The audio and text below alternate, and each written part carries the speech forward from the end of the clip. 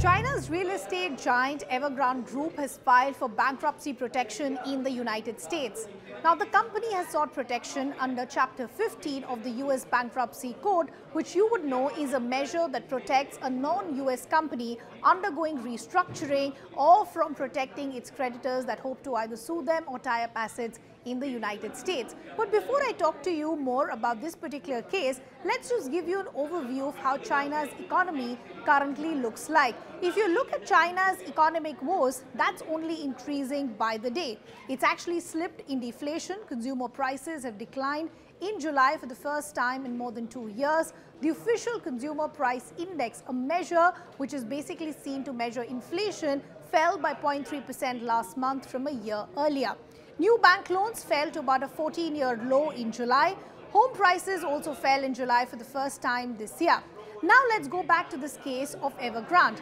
In 2021, Evergrande was struggling with more than $300 billion in liabilities. It had then first defaulted on its bonds, fanning fears of a contagion. It led to a storm of defaults for the builders, with major developers failing to complete housing projects, triggering protests and even mortgage boycotts from home buyers.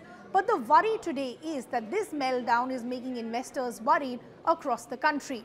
Let's talk to you about some other numbers and give you another example. Let's talk about Country Garden. That is one of the largest non-state-owned developers by sales. It's the largest exposure to lower-tier cities, China's largest property developer before this year, and it's already warned of a multi-billion-dollar loss and missed bond payments. The company's stock is down by over 70% this year. Sales are down about $56 billion and $7 billion loss. That is between Jan to June 2023. It's already warned that it could consider adopting various debt management measures, maybe preparing to restructure its debt as it struggled to raise cash. Now let's go back to the other picture in terms of why are we seeing more and more developers in China under debt stress. Around 48% of the sector's borrowing is at the risk of default. Reports are also suggesting that China's real estate developers had debt worth 12% of the nation's gross domestic product at the risk of default. Let's take a look at some numbers by Bloomberg. The Economic estimates a massive burden that could curb growth, the world's second largest economy for years to come.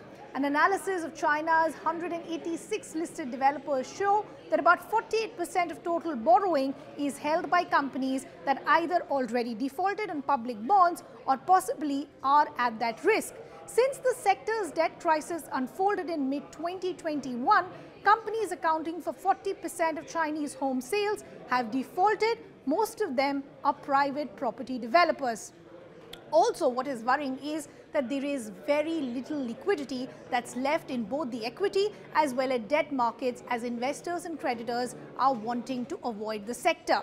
With home sales already very weak, the debt crisis could further delay the prospect of a recovery of both the property market and the broader Chinese economy, in which real estate is a core pillar. Just look at some of the other rankings. S&P Global Ratings said that this week it could adjust its forecast for property sales to a descending staircase figure from an L-shaped recovery. So we'll really have to wait and watch how this really unfolds for China going forward.